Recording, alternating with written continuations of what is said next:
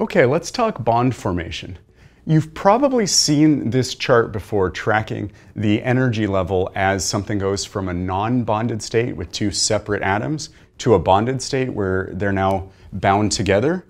And we'll go through a few steps of that and then discuss why that happens.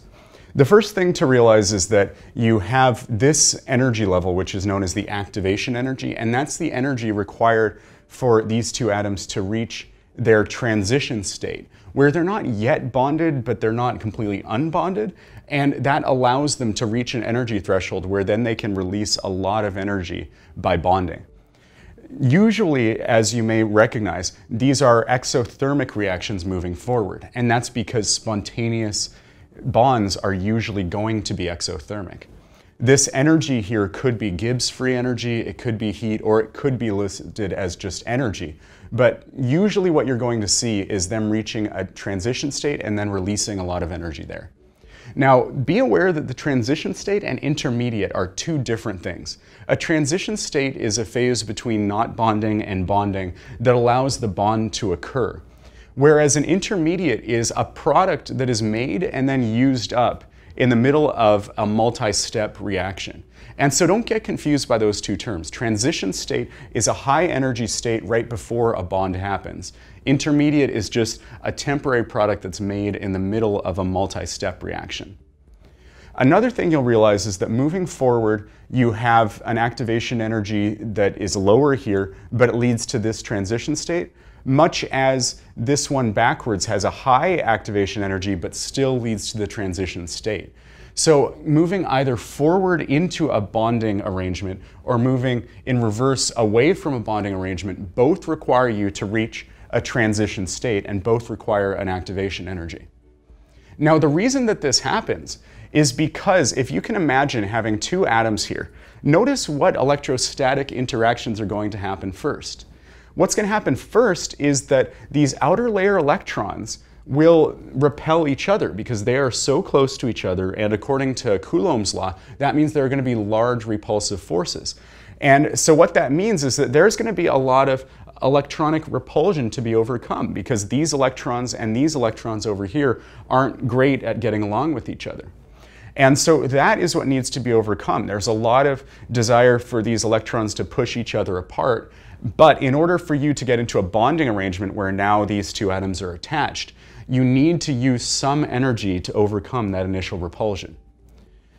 Another thing happens that we'll be covering more in a minute or two, and that is that you see the old rules of orbital formation fall apart. Because orbitals are just the clouds that are most likely for electrons to fall into due to just normal electrostatic forces. Once you impose additional stress by bringing in new electrons from outside, the old rules of orbitals no longer apply. And what happens then is that your clouds stop looking like the typical clouds that you expect. And this is when hybridization occurs. Hybridization occurs when the orbitals stop looking like S and P orbitals and so on, but instead start to embody a shape that represents some S character and some P character.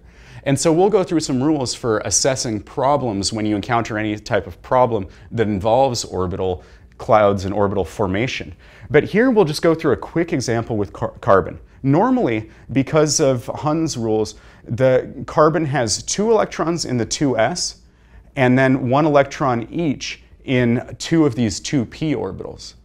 But as they approach, some of these electrons, because let's just say that we're looking at the electrons of carbon over here, some of those electrons, because they're now facing additional repulsive forces, are going to get excited. And what they're going to do is, rather than these two staying in the same orbital, they're going to start to sort of form their own orbitals that are partly s and partly p. And so what happens is these 4 electrons now form 4 orbitals, and these orbitals are all going to be sp3 orbitals. So there are going to be 4 of these,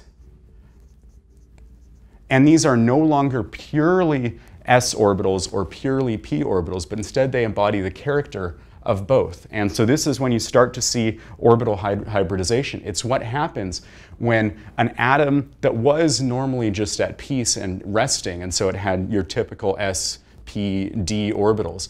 Now what's going to happen is that this atom instead will be approaching a bonding situation, and because of the electrons from its neighbor, it will no longer obey the typical rules of orbitals, and instead the orbitals will start to blend together, and these s and p clouds might start to mix with each other and form hybrid orbitals. And so we'll go through some rules for assessing those problems now.